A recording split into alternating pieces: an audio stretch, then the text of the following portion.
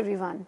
I'm Dr. Ekta Bhushan, teaching anatomy and physiology of exercise, sports medicine and exercise prescription at Indira Gandhi Institute of Physical Education and Sports Sciences, University of Delhi.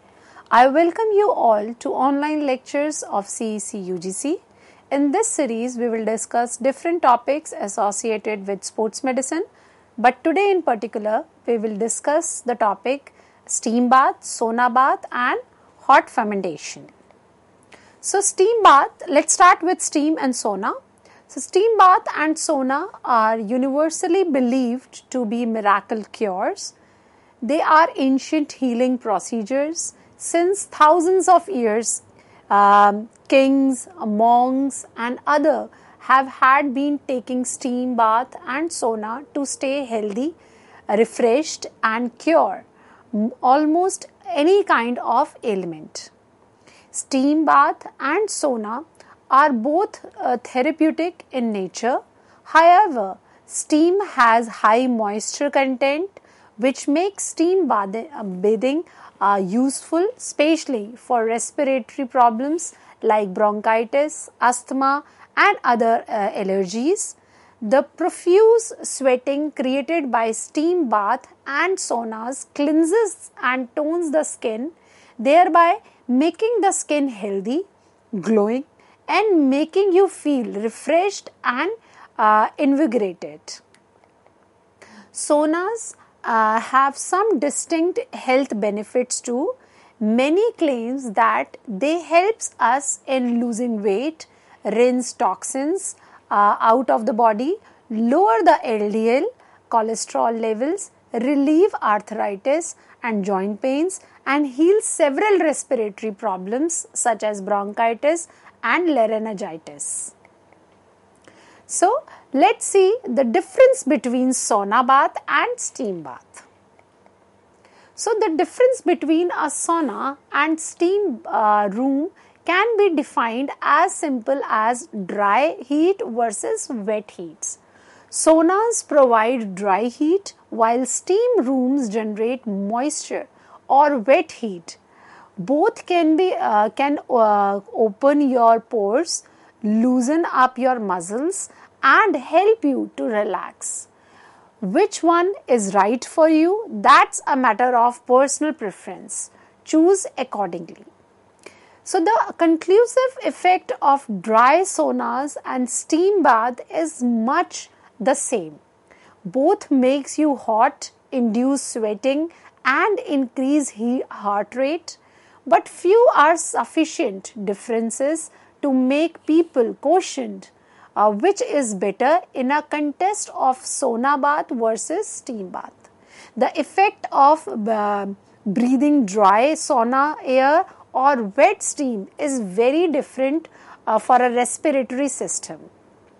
And the moisture effect skin vary differently too. This lecture aims to review accordingly the sauna versus steam room and all the effects which we get from these therapies. So what is sauna bath? A sauna bath is a small wooden room designed as a place to experience dry or wet heat sessions or an embellishment with one or more of these facilities.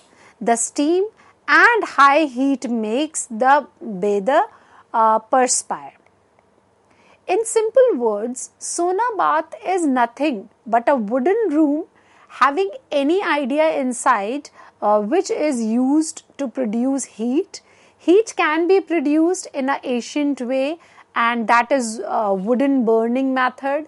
Sauna lovers using this method in traditional saunas to enjoy the old class saunas in 2021. Fortunately, in 2021, we have a wide range of metallic electric heaters comes with different types of features to protect sauna from any cause which can be appeared by using traditional sauna wood burner. Now let's see what is steam bath. A steam room has ceramatically filled with hot moist that is created by a steam generator and sprayed through nozzles located throughout the room, and it is designed as a place to experience wet heat sessions. The steam makes the bather perspire to remove their stress and ease of muscle pain. And steam bath is antiquated shower prevalent with Greek and Romans. It is a remedial idea of steam to reusate and general well-being and upgrade the appearance. So steam rooms makes awesome respiratory conditions with a stiffness level at 100%. Individuals with hacks and lung issues in some cases utilize a steam space to calm their respiratory frameworks. Steam rooms are additionally more hydrating for your skin than saunas. This is extraordinary for individuals with dry skin who may endure in a dry sauna. And a few people discover steam rooms smoothing, however, and believe that the damp air is hard to relax.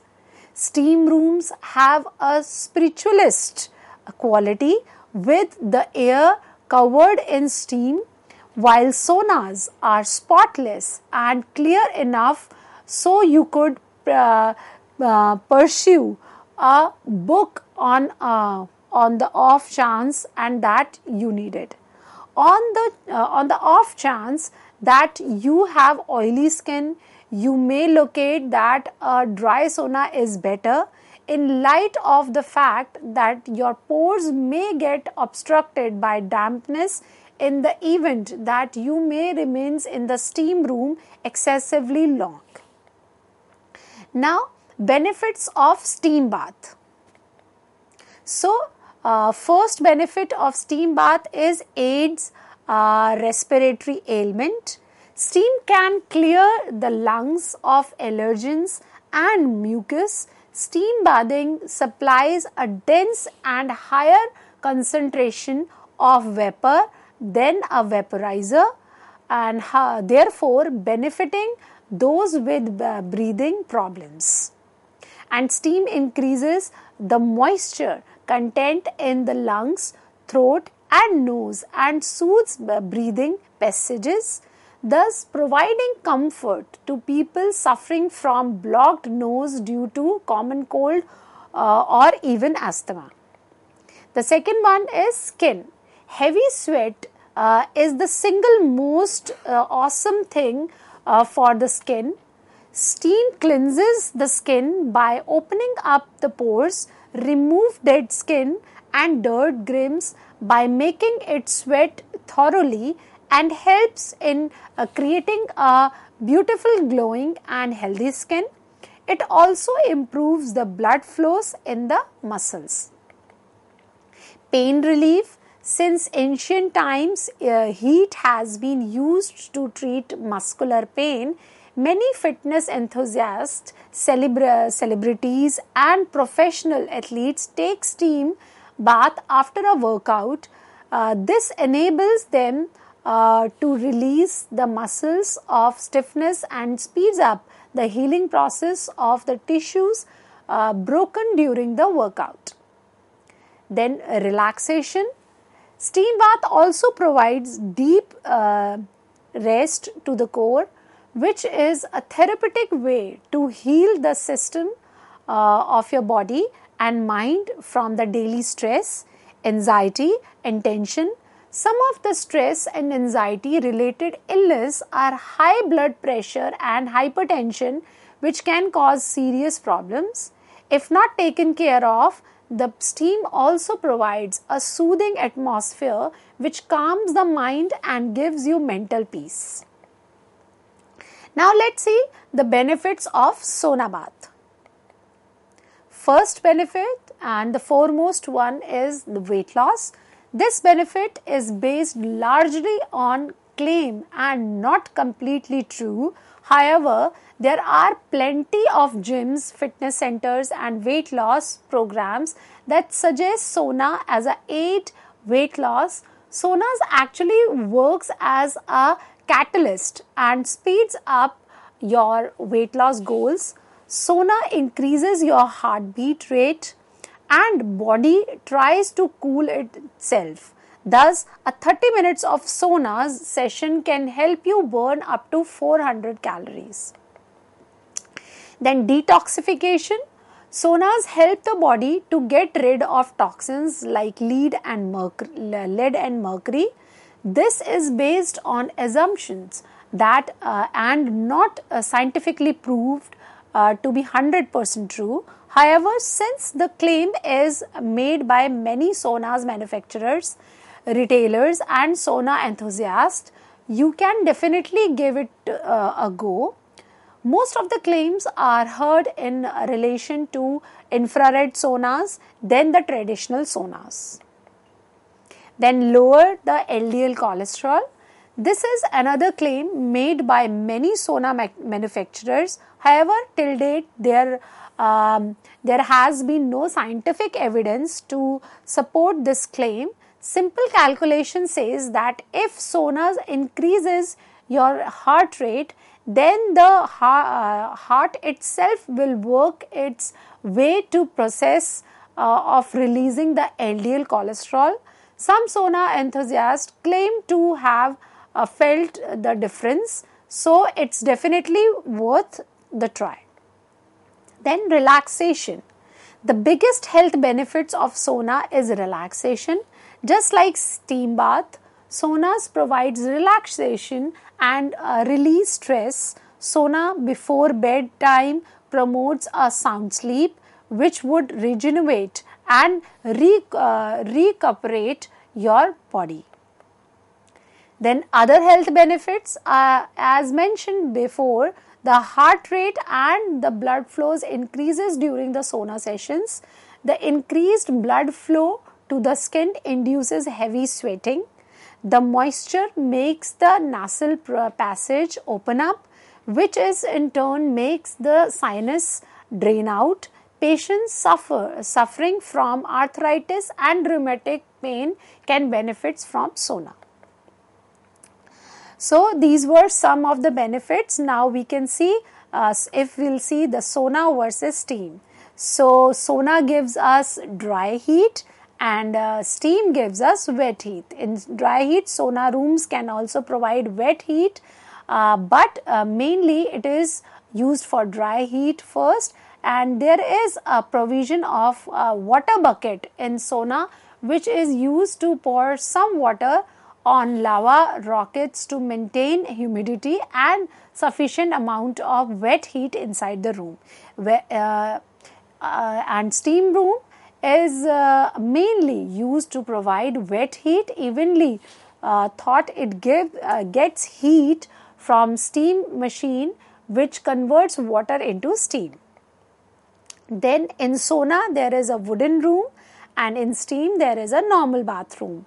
In wooden room, sauna bath is mainly a wooden room with a electric heater inside, and in steam room is a ceramic coated room or normal bathroom which is fitted with a hot steam generator by steam generator.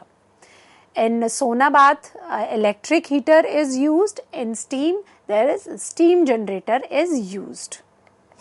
Then in sauna bath required dry space. In steam bath, it requires steam or water. Then in sauna bath, there is a ventilation is required. In saunas, ventilation is required to maintain humidity level and temperature level if it gets beyond the ideal temperature. And in steam rooms, there is no ventilation is required. And in steam room there will be no ventilation required because of steam pressure. When steam comes out, it requires a packed area stop and let the bather enjoy steam. Now we'll discuss some physiological effects of sauna and steam. So the body tries to increase its heat loss through the skin and lungs. If the environmental temperature exceeds that of the body, the only way to have heat is through sweating. As the cutaneous circulation increases, heat is accepted more rapidly by the body from the environment. Body temperature range from 99.6 to 104 degree Fahrenheit. Thus, the physiological changes that occurs during the sauna are due to the rise in the body temperature and the influence of the relaxes of hormonal and nervous system that attempts to increase the heat loss. And metabolic rate increases from 12 to 20% and circulation increases from 30 to 40%. Pulse rate increases less inclines accustomed to sauna than in those taking it for the first time. Then at arterial blood pressure, systolic blood pressure drops to 10.4 megahertz and increases by 5 to 20 megahertz when water is through on the stones. So values begin decreases when the steam passes. Systolic blood pressure only slightly decreases and venous blood pressure increase by 60% in the healthy person, by 40% in hypertensive subject due to dilation of skin vessels and the opening of arteriovenous shunts. Then sweat. No marked loss of fluid occurs through the lungs since the high humidity saturates the inhaled air with water vapor as the air cools in the respiratory passages.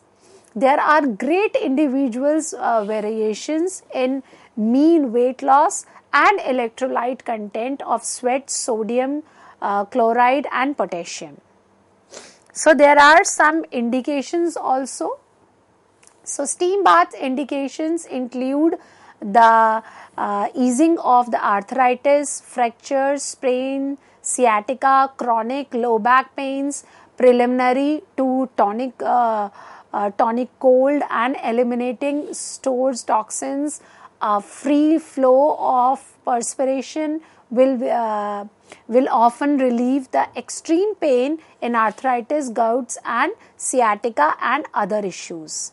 So Finnish sauna's indications include relieving fatigue, arthritis, rheumatitis and skin problems, recover after exercise, increase circulation and ease accident victims or arthritis patient functions. Now some contradictions. Infection.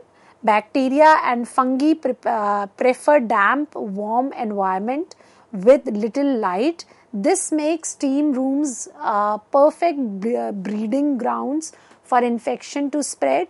Dehydration. Steam room temperatures range from 110 to 160 degree Fahrenheit with 100% humidity. A great deal of perspiration ensures and dehydration can be a result. Then special health conditions, patients with respiratory diseases, heart palpitation, high or low blood pressure, diabetes and the elderly should consult a physician before entering a steam room. Pregnant women should avoid them altogether. Steam rooms have a negative effect on blood pressure which inhibits oxygen flows to the fetus and may cause birth defects. Now we'll start with the hot fomentation physiotherapy. So let's see what is hot fomentation.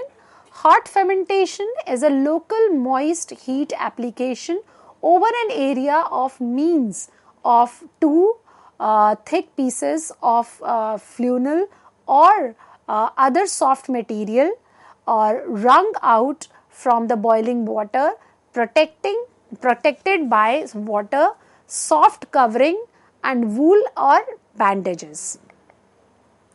And hot fermentation is defined as process of applying moist heat to localized part of the body.